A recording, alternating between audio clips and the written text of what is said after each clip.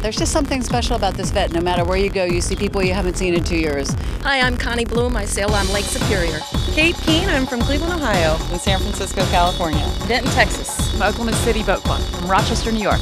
I'm Emily Raleigh from Long Beach Island, New Jersey. We're from Canada! Go Canada! It's all good in the hood. Some of the advantages of sailing with women are that it's a lot of fun. There's a lot of giggling on board. We have a great time. There's no yelling. We just have fun together. There's less testosterone. There's good focus, good communication, good concentration, and we're just absolutely chuffed to be out here racing against, you know, some of these really well-known female sailors, and one day I hope to have some, you know, chance to be up there mixing it up with them. It's an amazing experience to sail an all-female event. We couldn't live without it, actually.